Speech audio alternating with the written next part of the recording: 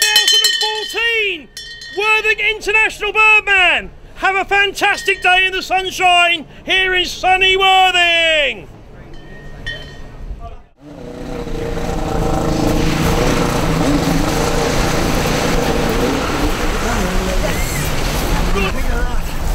Yes, 17 years.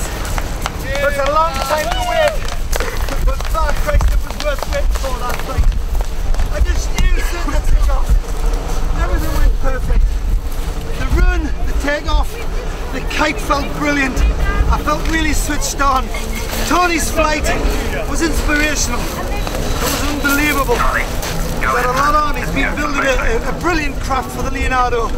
And to do the flight that he did with that hang glider, that was amazing. And I just couldn't wait to get up on top. I was third off, Tony was first off, Kevin Smith flew second. And all the time the wind was dropping. And I remember when Steve Alkins did the 99, the wind was perfect. Then when I got up there, some clown got onto the platform and he was swinging off the platform like a gorilla. And it took 20 minutes to get him off. By then the wind dropped to 3 knots. And I had memories of that. And I thought, oh God, I hope the wind doesn't drop to 3 knots. Got up there, the wind was 4 or 5 knots, 4 or 5 knots. And then my friends, Dickie, Kevin, says the wind's getting up, 6, 8 knots. And as soon as I heard him say 8 knots, go. That's what Tony had. I went with 8 knots.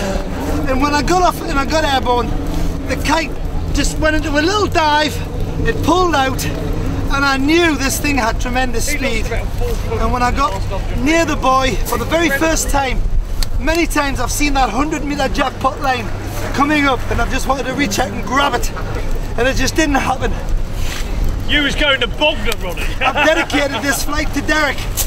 He was one of our marshals last year and he gave up a lot of his time, 16 years, of voluntary time and helping to make this event to what it is today. And he's not here today, sadly. He died six months ago with cancer. And but he saw my flight last year of 106. He says, Ron, he says, you've made me a really happy man. I never thought I'd ever see it. 106. I mean, it was 106 on the Saturday last year, 141. Now 159 on the Saturday, and a jackpot distance as well. I just can't believe it. I feel like I've won the lottery. Ron, you've done it so many times. I feel like I've won the lottery.